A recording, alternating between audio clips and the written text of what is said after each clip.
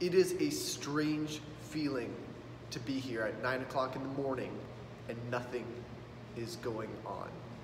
Just a week ago, this was one of the busiest hours of operation, and now it's a ghost town, and it's overwhelming to consider how many small, medium, and big businesses have literally had to lock their doors because of the current situations going on around the world.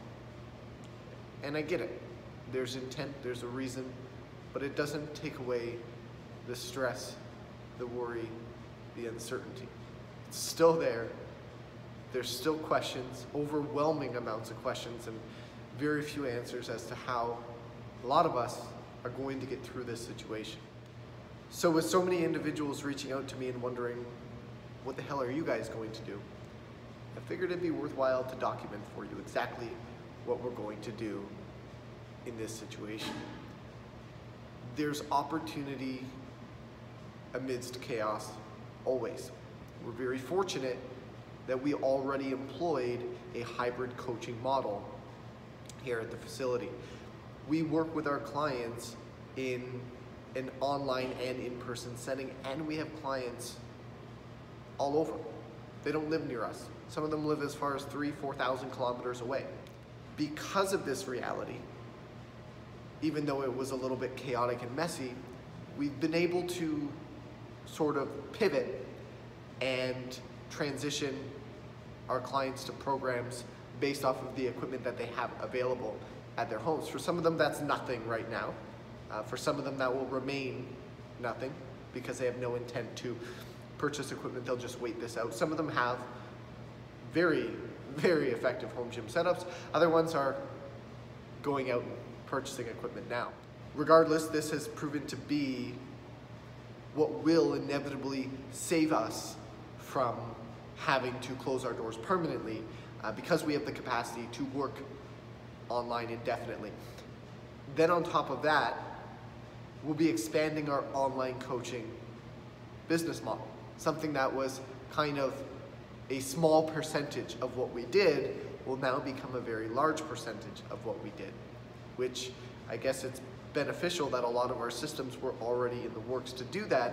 We've just been forced to prioritize that sooner than we had expected. So I guess you could say it's not all bad. It's definitely not all good. It's not optimal, but it's certainly better than it could have been had we not already been preparing and implementing the systems and strategies that would allow us to handle this as smoothly as we currently are. There's still a lot of hiccups, there's still a lot of speed bumps, there's still a lot of miscommunication getting across to clients, but we're doing our absolute best to kind of make things as streamlined and efficient as possible. Understanding the circumstances, it's not going to be perfect. It's a lot of imperfect action at this point.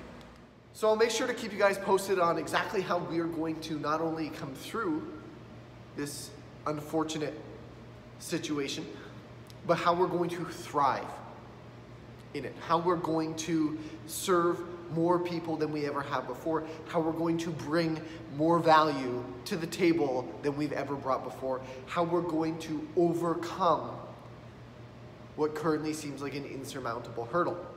We've been working around the clock, creating content and ensuring we have the right systems and strategies in place to serve you as efficiently as possible. And tonight, we'll be dropping a 4-week dumbbell and body weight only workout program that will allow individuals who are equipment strapped and training from home to still get a progressive, structured workout in for the foreseeable future.